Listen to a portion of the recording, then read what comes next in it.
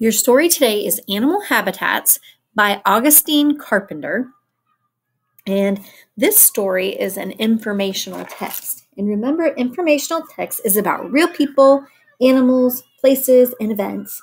It contains facts that can be checked in other sources, and it may have diagrams and photographs or other illustrations.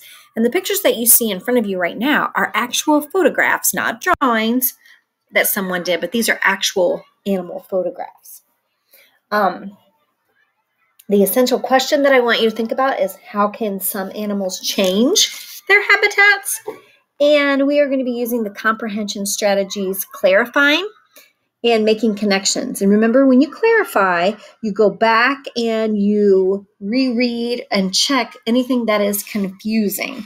You may have to clarify the meaning of an unknown word or clear up some information that may not make sense at first, but don't just go over it. Go make sure that when you're reading, you go back and you clarify anything that you had trouble understanding the first time. We'll also be using making connections. And remember, readers connect their own experiences to details and illustrations. And they can also connect other texts that they've read previously to the text that they're reading. So let's take a look at animal habitats. Animals need a place to live. They need safe homes. They need a place where they can raise their families. Now, I'm going to stop right here because this is a good place to make a connection. Because the beginning of this selection reminds me of what people need too. Animals are like people because they need a safe place to live and raise a family. So that's where I can make a connection there. The place where an animal lives is called a habitat. Look at this furry squirrel. He lives in a nest in the tree. Squirrels like to live where they can find lots of food. What kind of food do they like? Like nuts, right? You always see them with nuts. They like acorns and seeds. They bury nuts in the ground. Why? Because so they will have plenty of food in the cold winter months. That's pretty smart. Something else is in the tree. Do you see the woodpecker? It is peeking out of a hole. Who made the hole in the tree? The woodpecker did. He tapped with his beak. Now the tree has a hole, but the woodpecker has a place for a nest. Okay. Is there anyone else that's a little confused about what he tapped with his beak means? So how can we figure it out? Let's reread this section just before that sentence and see what other information the author presents. So it says, something else is in the tree. Do you see the woodpecker? It is peeking out of a hole. Who made the hole in the tree? The woodpecker did. He tapped with his beak. Okay, so that's what he's talking about. He tapped with his beak, and he made the hole in the tree by tapping with his beak. So now he has a place to live in the tree. Some animals live underground. This toad burrowed. That means it dug a hole for a home. When it rains, the toad will come out. Have you ever seen a muddy toad before? This toad looks pretty muddy. Can you guess why? Because that's where his home is, right? He lives right there in mud. Other animals burrow too. Some animals dig dens for their homes. These foxes live in a den. So does this woodchuck. Who else lives underground? Moles do. And even families of prairie dogs live underground. Okay, is there anybody else a little confused about where the animals on page 38 and 39 live? What kind of clues do the pictures tell us? If you're thinking about a den, it says some animals live in dens for their homes.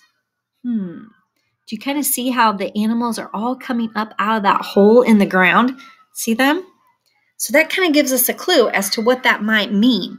Means they probably have dug out an area in the ground where they can live with their family. And you see that there's the picture of the foxes living in that hole that they've dug. You've got the woodchuck or groundhog and the mole and even the prairie dogs. Is burrowing good for the ground? Worms burrow everywhere. They create tunnels that go on and on. The soil moves with the worms. It gets more water and air. It also gets more fertilizer. which is very good. Rabbits are little animals that live in burrows. Several rabbit families may share one burrow. They eat and sleep there. When they come out of their burrows, they like to eat. They eat flowers and they eat vegetables. That is good for the rabbit, but not for humans. Now, that last sentence is a good place to make a connection because that reminds me of that selection that we read about what green beans need. And Leah told Grandpa she saw a rabbit chewing on the new baby bean plants. And then what did Grandpa and Leah do to keep their rabbits away? They built a fence, right? So that when it says that that's good for the rabbit, but it's not good for humans, that's because the rabbit will sometimes eat the vegetables right out of our gardens. Some animals live in the water. Other animals live near the water. Beavers live near streams and lakes. They are good swimmers. Trees can always be found near the beaver's home. You might see teeth marks in the trees. They belong to a beaver. He uses wood to make a lodge. So what's that beaver home called? A lodge, right? Sometimes beaver dams make the land flood, which can cause problems. The ground can get too soft. Farmers may lose their crops. On the other hand, beaver dams help other animals. Deer look for plants where the beavers have cut down trees. Ducks make nests on the top of dams, and so do geese. So here's a part that maybe we need to clarify a little bit.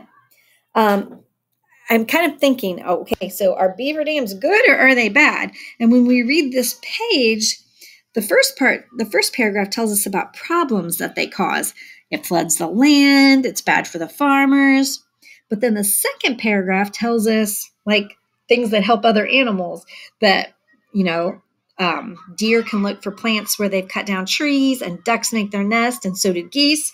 So when you're thinking, well, is it good or bad? I guess it depends on who you are, right? If you're a farmer, it could be bad, but if you're one of these other animals, it might be a good thing when a beaver builds this dam. Some animals carry their homes with them. A snail has a shell on its back. It stays in its shell when the weather is dry. On a rainy day, a snail comes out to search for food. What do snails eat? They eat what they find in their habitat. They eat fruits and vegetables, and they like to eat from gardens. So there's another animal that likes to eat from our gardens. What about bees? Where do they live? Bees live in a nest called a hive. The hive can be in a tree. Bees make honey. Bees spread pollen from plant to plant. Many plants need bees to survive, and we need plants. So hooray for bees. I know that some of you are kind of scared of bees. When we're at recess, kids run away from bees, but they really are important in helping us grow the food that we need. Where do you live? Do you live in the city? Do you live in the country? Have you changed your habitat in a good way? You can pick up your trash, help water the flowers, wave hello to your neighbor. Your home is a habitat for you. So this is a good place to make a connection. As I read the questions in the text, I make connections to the text with how I would answer them, right? The author is making me think about ways I've changed my environment. Where do I live? Well, I kind of live out in the suburbs. It says, do you live in the city? No, not really. And I don't really live in the country either. Have I changed my habitat in a good way? Sure. I've planted flowers before. And I've taken care of some of the animals that live around me by putting up a birdhouse or something like that. And I've even planted a garden before. So I have changed my habitat in a good way. It says also waving hello to your neighbor, being friendly to the people around you is a good way to change your habitat. So before we go, we better go back and check on some vocabulary, right? So let's take a look all the way back to the beginning. And let's just look at the very first word, animals. Animals. Plural form of animal. A living thing that can move about freely, other than humans. Pets are animals. Wild animals live at the zoo. Wild animals live in nature too. Animals. All right, so animals are things that move about freely other than humans. So it says animals need a place to live. They need safe homes, just like we do. All right, this next word is the word bury. It says they bury the nuts in the ground. Bury. To put in the earth so as to hide. The animal digs. It will bury something. Bury. All right, so bury means to put inside the earth as if to hide it. And maybe we're talking here about the nuts that the squirrel will bury, but also maybe your dog might bury his bone so that nobody else can get it. And pirates will bury a treasure to hide it also. Let's look for our last word, and here it is. Can you guess why? Guess is our last word. Guess. To think or form an idea without facts. I guess we will read today. That is what I think. I do not really know. Guess. All right. So guess means that you are thinking or forming an idea without the facts yet. And it's asking you to guess why. And guess may not be the best word here because you can look at the picture and you can make a prediction. A prediction and a guess are a lot alike. But with a prediction, you have some information to base your idea on. So can you guess why or can you predict why? All right, well, that's all that I have for you. I will make sure I include the discussion starters with this video so that you can talk about animals and their habitats with your big person.